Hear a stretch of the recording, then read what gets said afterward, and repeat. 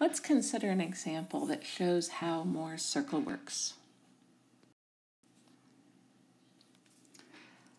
So we need to know what our stress state is, and we are going to assume that our stress state is the following. Sigma 11 is 500 MPa, sigma 22 is negative 100 MPa, so that means it's a compressive stress, and our shear stress is 200 MPa.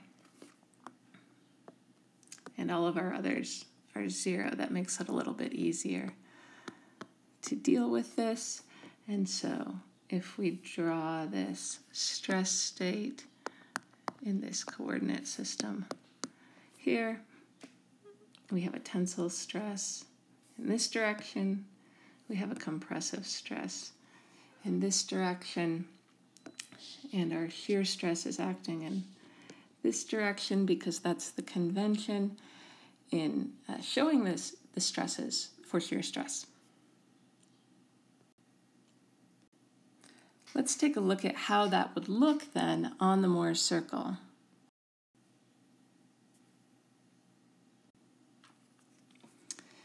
By convention, remember, we have that the x-axis shows the normal stresses, so labeled here as sigma, and the y-axis shows the shear stresses, which I'm labeling here as tau.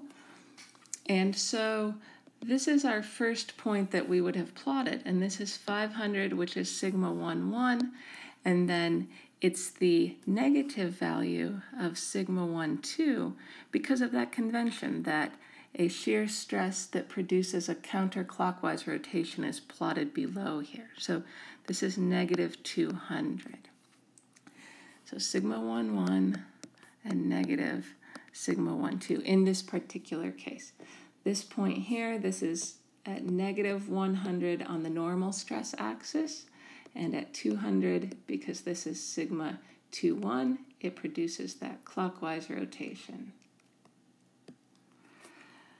So we draw our 2 points, we connect them, we find that in this particular case, the center is falling right at 200, and we sweep out a circle, and this generates our Mohr circle. Let's look then mathematically at how we would find that center point, sigma average, and how we can find the radius of the circle, because that's going to give us our maximum shear stress and our principal stresses.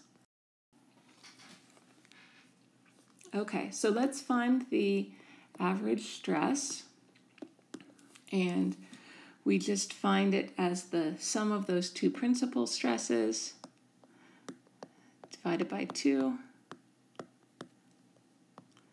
And this mathematically tells us what we had already seen on the last slide, which is that our average stress is 200 MPa. We can find the radius using the formula given in the other video. So we have our shear stress squared, and we have the difference between our average stress and sigma 11 squared, and this gives us a value of 360.55 MPa. Using those values then, we can find the principal stresses.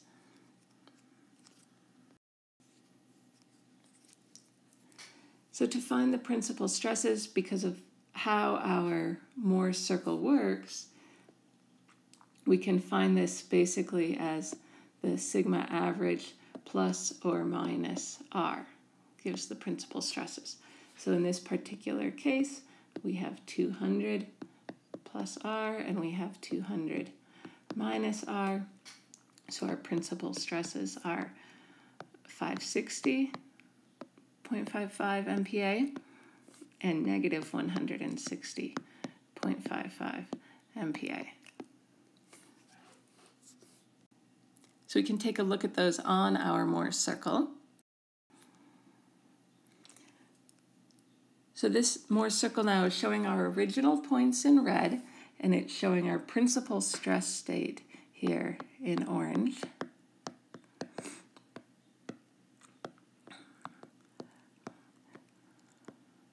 those are our principal stresses, and we can write that, the principal stress tensor. So we have only these normal stresses now, and all of our shear stresses are 0 because these points lie on that axis. And really, this is an MPa. We always need to remember to label our tensor. Next, let's find the maximum shear stresses. So the maximum shear stress, essentially by definition, is equal to R, right? So on our circle, this is tau. Our maximum shear stress is R. However, in our maximum shear stress state, it's not the case that the principal stresses are 0. So if we look at our stress tensor for the maximum shear stress state, the shear stress is going to be equal to R, which is 360.55. Our other stresses are 0, as they continue to be. And then our principal, or our normal stresses, rather, are given by this sigma average. So these are 200 and 200 in both cases. And this is an MPa. And we can take a look at this graphically as well. So now here the red, again, is the original stress state. The orange is the principal stress state. So no shear. And the blue is the maximum shear stress state.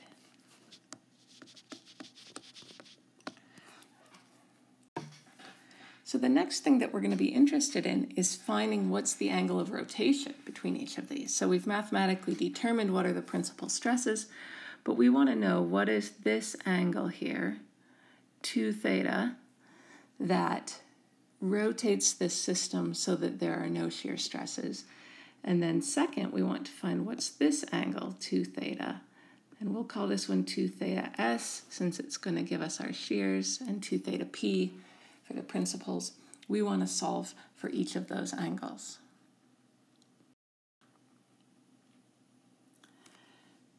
So we can start by doing this using our equation that gives us the tangent of 2 theta P.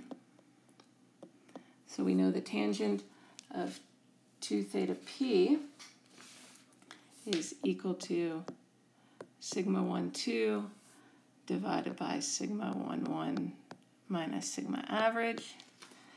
And so this is 200 divided by 500 minus 200. And I'll just point out these 200s are different, right? One of them is the shear stress and one of them is the center of the circle. So this is the tangent of 2 theta P. So we just do the arctangent. We remember to divide by 2 in the end. We first find that 2 theta P is 33.69 degrees. We have to remember to divide that by 2, and we find that theta P is equal to 16.845 degrees. So this is telling us that on the Mohr circle we have to rotate 33 degrees, but that sort of in real space we have to rotate 16 degrees, and we're rotating this in a counterclockwise direction. Let's take a look at this. So on our Mohr circle, this is our 2 theta P rotation, and in real space, this is a rotation of theta P, right? And now if we remember our original stress state, so this is x1, x2, and we had 500 MPa here. I'm sort of drawing these arrows a little bit to indicate the magnitude of the stress. We had negative 100 MPa here, and then we had a shear stress of 200 MPa acting in this direction here. So our principal stress state tells us that there are no shear stresses at all, and so we found then that this is 560 MPa for the one and negative 160 for the other. And so this kind of makes sense. If we look at the arrows on the original stress state and we think about, where would there not be any shear stresses acting, and we see then that the principal stress state sort of matches up to that. So let's look then at the angle for the shear stress state. And in this case, so we're now looking here. This is 2 theta s, and we can find theta s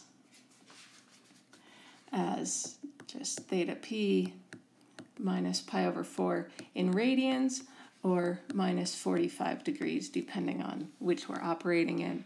And so this gives us theta s equals negative 28.155 degrees.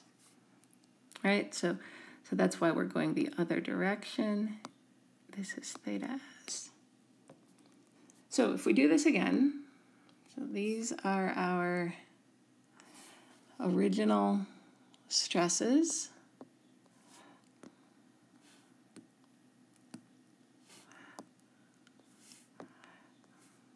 Let's just note our coordinate system.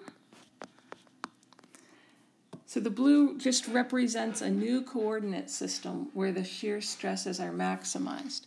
So in this case, we have some normal stress on each of these faces, but our shear stress is maximized. And we know which way to draw it because of the sign convention.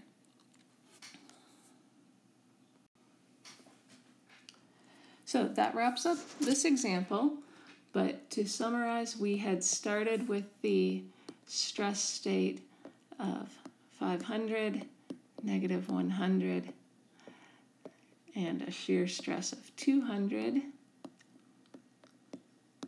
MPa.